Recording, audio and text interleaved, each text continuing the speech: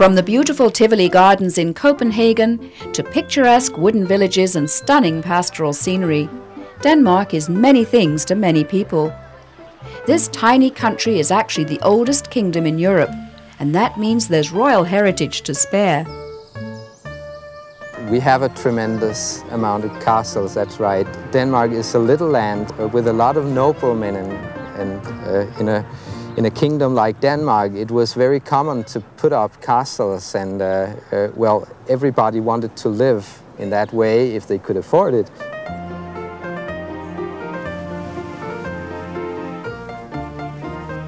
The most famous castle is Kronborg.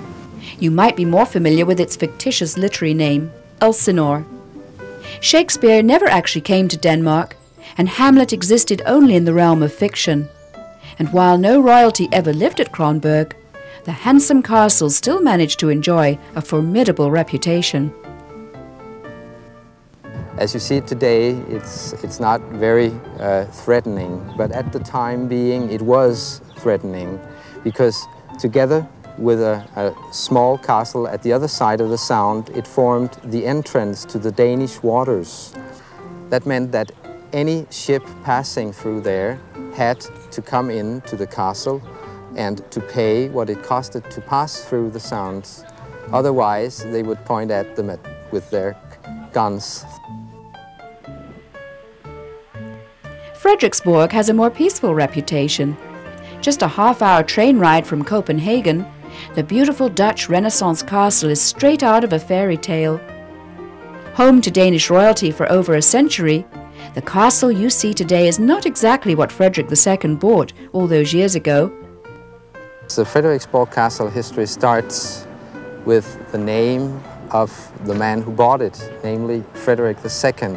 He bought it from a nobleman, and then he moved in there himself because he liked it. But his son, Christian IV, he wanted to have something more big, and that is what you see today. It is the construction of Christian IV and not of his father. The castle actually spreads across 3 small islands. There are impressive fountains in the outer court and grand collections of paintings and tapestries inside.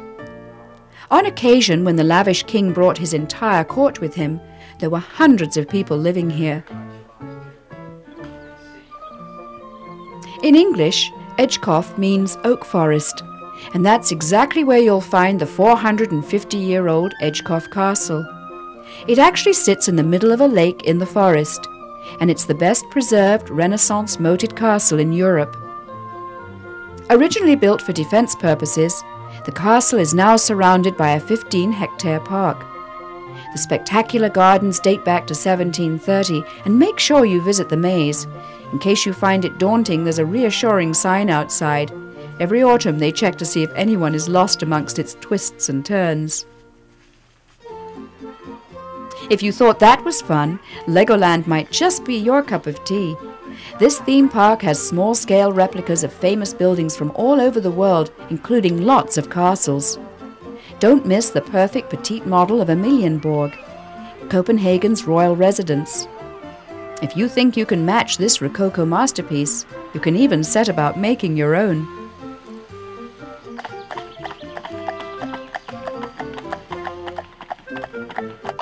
But don't leave Denmark without visiting Ermitagen. You can ride a horse and carriage up to this 300-year-old royal hunting lodge, which is just a 20-minute train ride from Copenhagen. There's no touring inside the manor house, but come at the right time and you'll find plenty of action in the park outside.